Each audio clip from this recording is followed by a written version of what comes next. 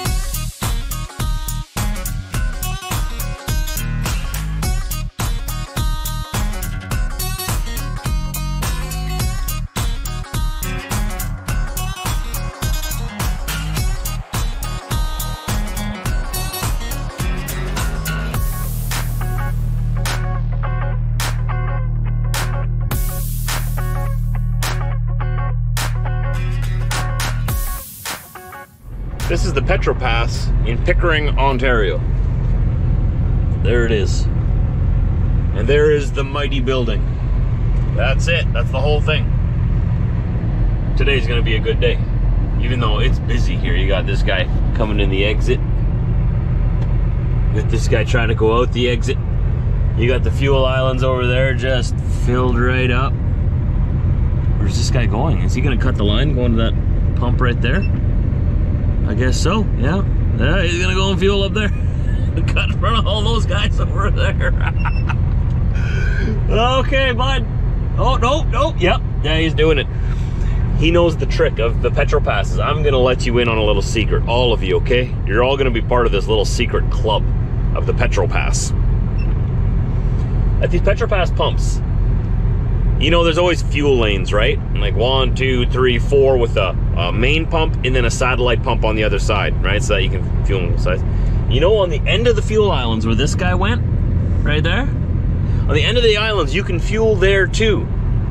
At most of these Petro Passes, but it's only got the one pump, and then it has a long extended hose with a spring-loaded cable attached to it, and you can actually pull it around between your truck and trailer to the other side and fuel your other tanks. So you can fuel both tanks on the side here like this. The secret and the thing about this is most people don't know that. So when they're all lined up waiting to get into a pump with a satellite, you can do what this guy did, come all the way in, just go to the side here, and if you're okay with swinging that hose around through behind your cab like we used to all the time at all the card locks anyway, then you can grab your fuel and go. Now you're part of the elite Petro Pass Secret Knowledge Club. I made it up myself. I'm the leader.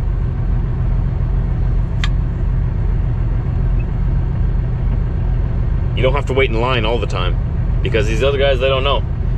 Really, you shouldn't cut in front of the line, but it's like a secret cheat code. Fuel on the side. So, yes. We're ready to go. It's snowing. Southern Ontario. Southern Ontarians freak out when there's just a little bit of snow falling, so traffic is going to be absolutely terrible. I know it already. They don't get as much snow down here. They have better weather. This is the more populated part of the country for a reason. They got better weather. So when the first snowflake falls, they panic. Not all of them, but a lot more of them panic than panic in Manitoba. Though Manitobans aren't exactly blameless and guiltless on that front either. It seems wherever you go, it doesn't matter if you're from Manitoba, Alberta, or even Eastern Canada, wherever you're from, whenever the first snowfall hits the ground, it seems there's a specific group of people that shall not be named, because we don't know what their names are. We don't even know who they are, but they exist. As soon as the first snowflake falls, boom, ditch. Right in the ditch, right there. Do not pass go, do not collect $200, straight to the ditch. First snowflake. Every year. Let's not be that person today, please. Let's not be that person today. We got to go 100 kilometers or 60 miles east, down the 401 now, to a town called Colburn. I'm going to drop off these reels there. They said as long as I'm there before 3 o'clock, I'm good. Hopefully the snow doesn't slow them down. And then we go back to London, Ontario, on the other side of Toronto, on the east side of Toronto. We're gonna sit there and wait for the day after tomorrow to load up my load. It's a wide load.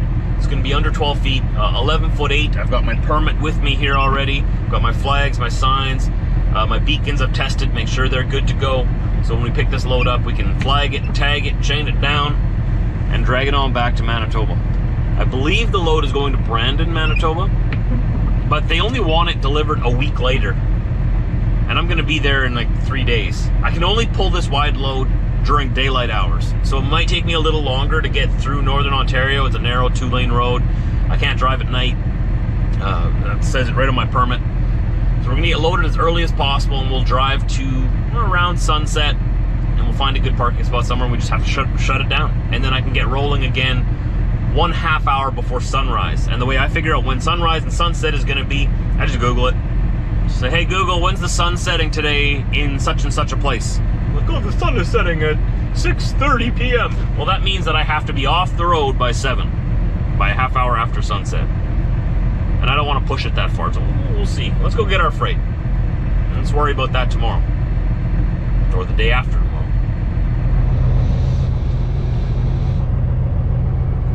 Let's go. All right. Lights are on. Wipers work. Gonna need them today.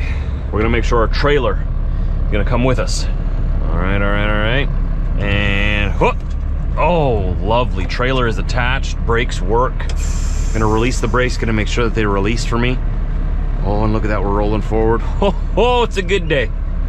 It's a good day. All right, here we go. Let's get out there. Let's drive out into the snow here in a little bit.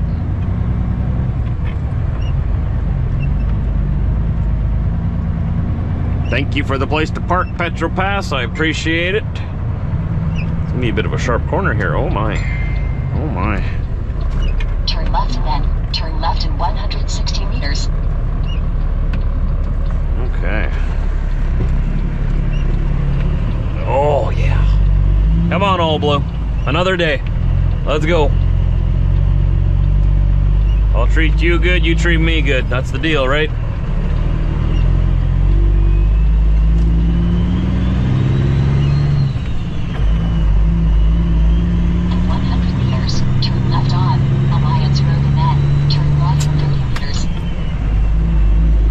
Really want to get rid of these reels. I'm tired of pulling them around, dragging me down.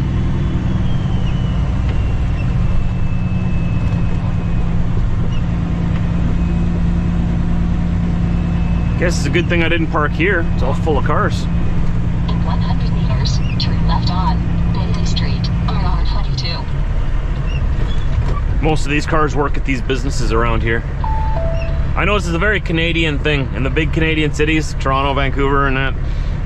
Businesses, they don't have enough parking for their employees, so their employees are forced to park on the street. I don't think that's very nice, but I guess it is what it is. Might take a little while to get on here now. Okay, so that fancy vehicle's going that way. I'm going that way. There's a truck coming in, truck coming in. I'm going for it. I'm going for it. Here we go.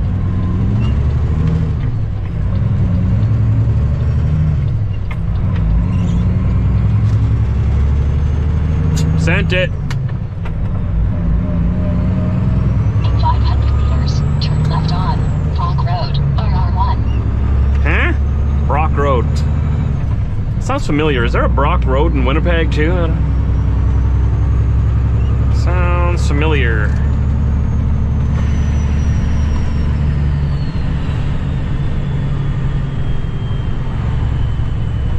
So yeah, this is a very common place. When I come down to the Southern Ontario, I like stopping here.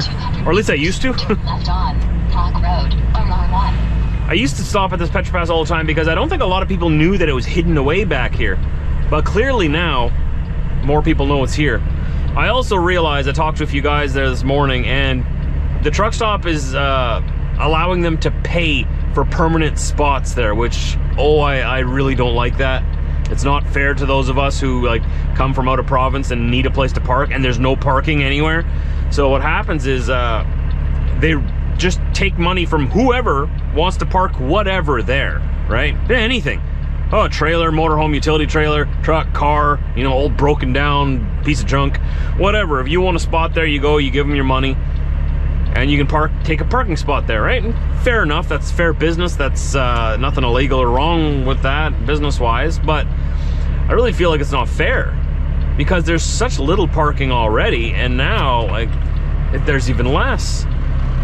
But what can you do, right? It is what it is. So just be aware of that when you come, especially in Southern Ontario. A lot of these truck stops, a lot of the parking spots, they reserve permanently for anybody. I guess it's good for the people who want to reserve a spot. Sure, you got a spot to park your junk. But like I said, I come from out of province. I'm running out of hours. I'm required by law to stop. That's what the truck stop is for. It's a truck stop. And all the spots are taken up by, you know, like old broken down RVs and stuff. Why do you hate me? Why? You know, you just want me to be first, right? Front of the line, number one. I get it. I get it. I get it. Number one. Look at that. Look at that car right there. That's a nice Mercedes. Look at that purple. Nice truck too. Let's look at that for a second. There you go. Now behind there is that purple car. I actually like that purple. Here he comes. Here he goes. I like that purple. But not on a car. I wouldn't put it on a car, but it's a nice royal purple, right? Purple is the color of royalty. But whatever, hey, he stands out. You want to get noticed, you paint your car purple. He got noticed. Yeah, now you're on YouTube. There you go. That works. You see, you buy a regular colored car like that, not as many people care. I get it. I get it. There we go. Okay. Excuse me. Excuse me.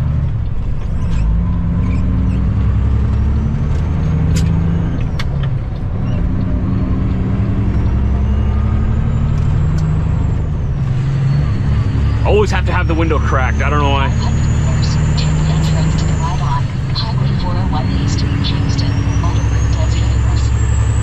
Auto Route Days Heroes. We're in Ontario, Karen. You can speak English. It's okay.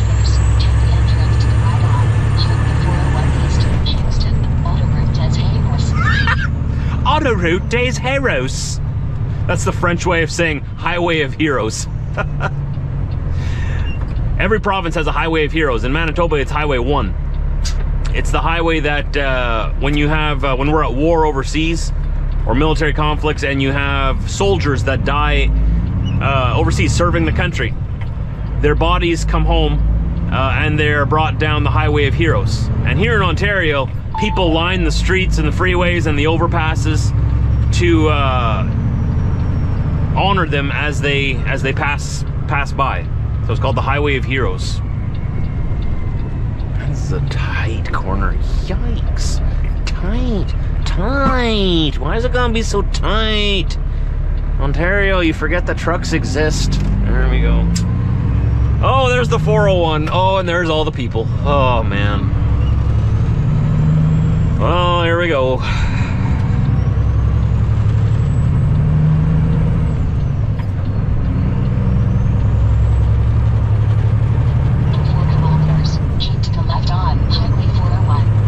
If you're interested in seeing it, it's actually quite a moving thing when the soldiers come home and their bodies come down the Highway of Heroes. Once you're done watching my video, go to the search bar and type in Highway of Heroes and watch some of the videos that people have made of soldiers returning home and you know, the hearse and the funeral procession. They closed this entire road. It's a very busy road. Look at it. Not right now, but I mean, what, 6 lanes across, 5 lanes across? They closed the whole road for the funeral procession for every soldier that comes home who didn't make it. It's really a really moving thing to see. Go check it out on YouTube after this. Make a little note on the side of your desk there, wherever you are. Once you're done watching this video, type in Highway of Heroes in Canada. It's messy. It's wet. We're gonna get a little bit dirty unloading here with these chains, putting them away and everything, but we're gonna have fun. Let's get these reels off my trailer. I'm tired of them. They're heavy. I don't want them anymore. They can have them. Putting on my work shoes, my work boots right now. And these are waterproof, but they're really warm, so I don't wear them all the time because my feet get so hot in them. But in the coldest days of winter, I wear them. And when it's wet outside, I wear them because I can walk through some pretty deep puddles with these things. And my feet don't get wet, because nothing's worse than your socks getting soaking wet. And then you got to continue working while your feet are just soaked. I'd rather my feet be a little warm than wet. My other shoes are meant to breathe, right? So my feet don't get too hot, but at the same time, they're not watertight. You walk through water, now your feet are wet. But they're not hot, but they're wet. So you gotta pay. I don't know. It's gonna be kind of squishy out here. Okay, so I've got my waterproof gloves here. Oops, this is a mess, isn't it? I was cleaning my mirrors before. Got a couple of pairs here. My goodness, Josh, what is going on here? Okay, we got those, we got those. We got a couple of pairs ready to go, so that if one gets wet, we can grab the other ones. Set up over here. Okay. Here's the load. I gotta get all these chains off of here now and these straps on the first and last one. Then he'll unload me.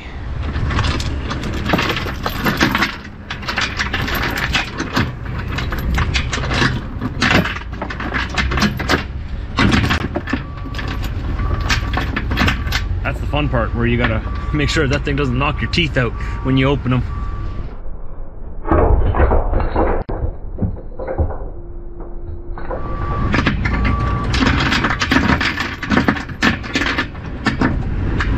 Gotta take the lock off first, and then that one wasn't so bad. Depending on how tight they are, sometimes they just fire open. Sometimes you need the bar to get them open. That's why I said when I loaded this, some people like the ratchet binders better. I like these bear traps better. I don't know, I like to live dangerous, I guess. This one's a tight one.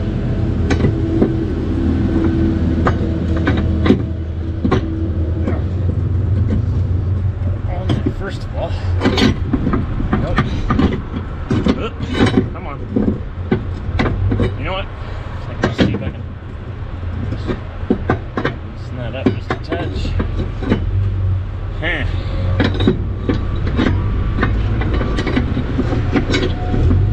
There we go. All right. Grab it like this. Here. You grab it like this, and you hold on to the bar.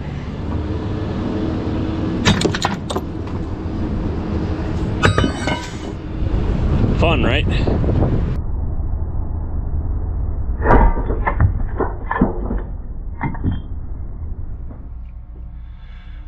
I always forget, I need to take these off when it's raining and snowing. They don't do any good. My eyes aren't that bad. Oh. Okay, so he's unloading me. All my equipment is put away, all organized. Short chains on that side, long chains on this side, all nicely matched up with a binder between each chain. Oh yeah, I'm feeling good. Why is my voice so raspy? Okay, I think we're good. So I should be unloaded here in the next 5 minutes. Then he's just gonna help me take all that dunnage. They keep it here. All those like 2x4s that were keeping them in place, right? We'll leave them here. My deck will be completely empty. And then we'll start Old Blue up. Come on. Come on. Are we good now? Usually I'd cut that all out. I'm just going to leave it in there. I don't care. I don't care. I'm feeling good. I feel organized, which means I feel good. Yeah, he's taking off 2 at a time. Like a boss. Nice. Okay, well, I'll talk to you in a bit.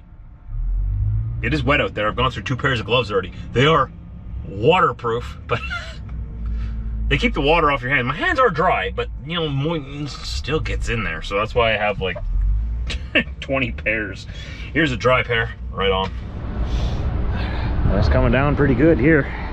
A lot of snow.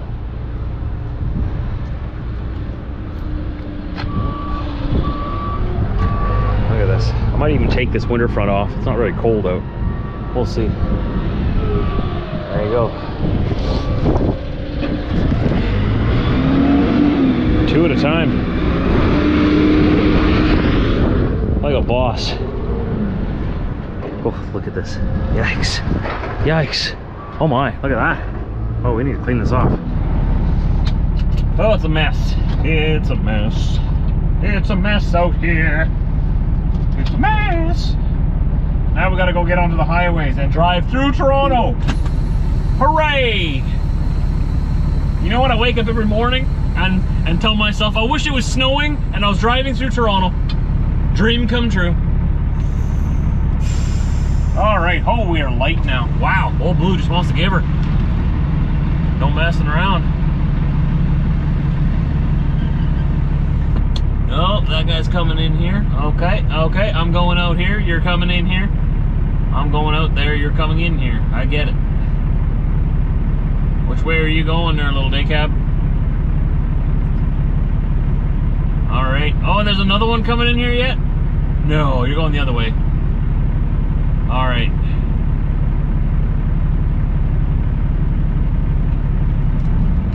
What are you doing? What are you? That was there was easier ways of. Okay, that works. That works. Yeah, whatever. We don't all have to do things the same way. I understand some people like to do it the hard way. I get it. I get it.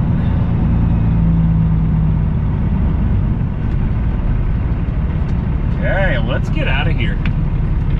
Man, this snow. Like, this snow isn't bad, don't get me wrong. It's just, I can't even imagine what traffic's gonna be like in Toronto. Well, this is fun. Big old snowstorm. Believe it or not, we're in Toronto right now, or the greater Toronto area anyway. I think this is Scarborough. I don't know, I'm not from here. I'm trying to get out of here. I need to get to the other side of the city. Look at this guy on the right, he's got his hazards on. Good thing he's got those on. Good thing he's got those on, you know? People behind him might not realize there's a snowstorm.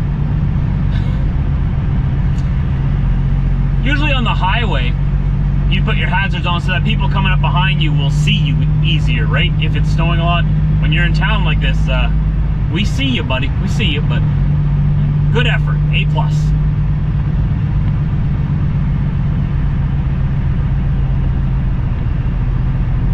Oh man, and I looked at the weather forecast for London, where I'm going, and looks like it's going to be snowing there too. I was going to get the truck washed today, you know, sit down, relax. Maybe go find a restaurant somewhere. Now I'll just be happy to get there. It's pretty windy too. By the time I get there, I bet you the place is just going to be packed full of guys trying to get off the road. So that's something to look forward to. And on top of all this, I got to go to the bathroom. And we just entered Toronto. I purposely stopped and went before I got here, but we're moving so slowly, and it's not like you can just pull over and, you know, use a restroom. I'll figure it out.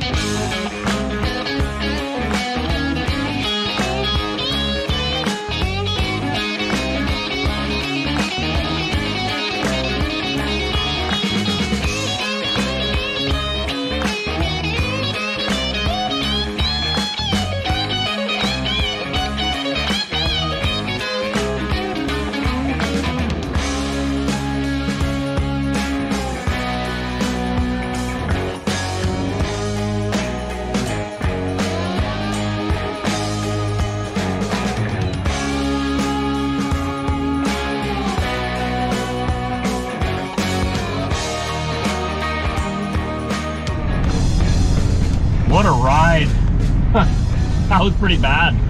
It got better though. It got better. All right, bud, you don't need the whole driveway. How about you just use your side and I'll use my side, and then none of us have to hit this guy who's nicely parked off here, off to the side here. I want some juice. I want some go-go juice. All the good stuff.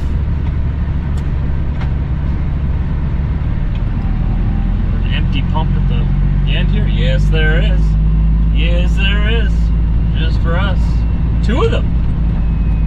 Oh, I'm gonna be right on the end because I like to be alone. I'm a loner. Right here. Yeah. Let's quickly throw some juice in and go find a parking spot. We'll shut her down for a couple of days. Well, for tomorrow.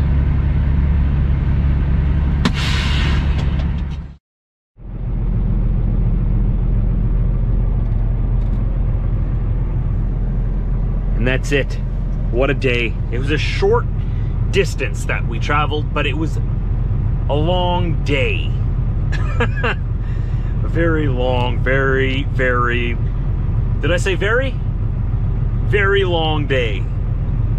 Toronto traffic is bad on its own, without any other things happening. But with a snowstorm, 20 kilometers an hour. All the way from like Scarborough all the way to Milton. And then from Milton to London was practically, 60 kilometers an hour. Whew, we were really trucking then. If you're not familiar with the area, that's the whole way. The whole way. But the roads were bad, so it's better we go too slow than too fast, right? I filled up my tanks here, and now we're here until the day after tomorrow. I'm not going to be driving at all tomorrow, but I'll do like a one-take vlog just to fill you guys in on what I'm doing and just to keep the daily vlogs going. So tomorrow, we'll just be sitting right here, a one-taker, a little short little update vlog. And then after that, we're going to be going to pick up an oversize, which is going to take us back home. Thanks for watching today, everybody. Please don't forget to subscribe. Helps me out a lot. Still about 40% of people who watch my videos aren't subscribed. If you want to give me the best early birthday present or late Christmas present that you could think of, it would be to go down below my video on YouTube there and hit that subscribe button and then share the video to your friends. That would be fantastic. I'll see everybody tomorrow.